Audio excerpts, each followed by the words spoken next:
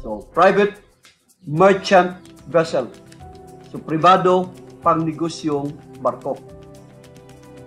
So, the Philippine vessel or aircraft must be registered with MARINA, that is Maritime Industry Authority. The RPC is applicable if the vessel is in the Philippine waters or the high seas.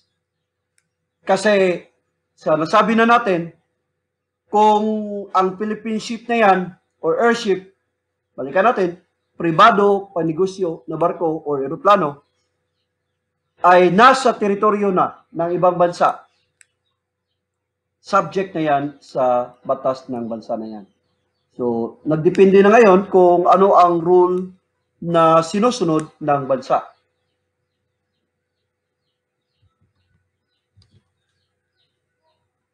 So, ito yung sa foreign merchant vessels.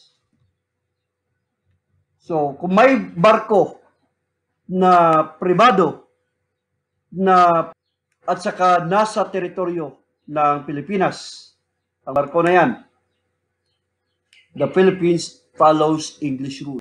So, ibig sabihin, sa English rule, tayo ang may jurisdiction kung may krimen na nakomit sa loob ng barko na yan.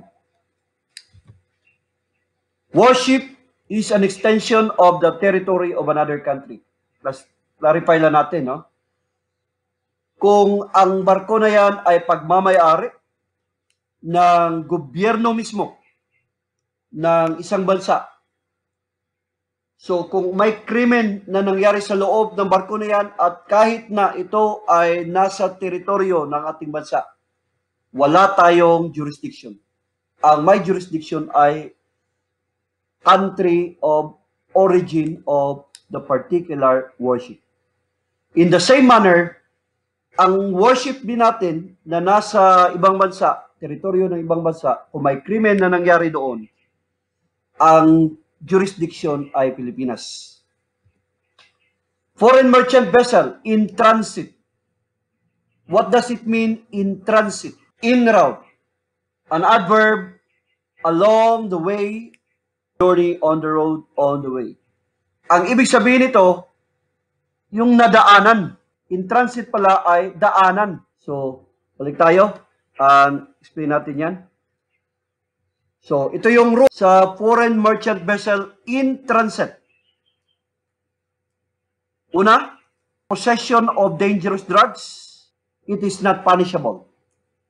If there is the use of dangerous drugs, already punishable. Tingnan natin ang situation tungkol dito. Halimbawa, ito ay isang bansa. Ito ang Pilipinas.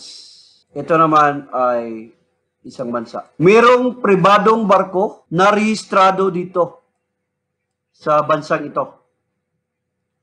Papunta siya sa country. Siya makapunta or dadaong sa kasya sa Pilipinas. Siguro kung may isang barko, foreign vessel, standard procedure yan, i-inspect yan ng Bureau of Customs. So ito yung nangyari talaga sa actual na kaso. Pag-akyat ng mga nila abang nandun, may nakita silang dangerous drugs. So hindi ginamit there was possession of dangerous drugs. So confiscate, Supreme Court, not punishable kasi mere possession of the drugs lang. Pag-akyat ng mga Bureau of Customs, ginamit ang droga, that is already punishable according to the Supreme Court. Dito tayo sa letter D. Foreign merchant vessel. So, hindi siya dumaan kundi, libawa na lang, ang Pilipinas mismo ang pinaka-country of destination ng barko. Nung pag-akyat ng mga Bureau of Customs, may nakita silang dangerous drugs, automatic punishable yan. So, lalo na kung ginamit. So, ang kaso dito ay US versus ASI that is decided in October 10, 1917.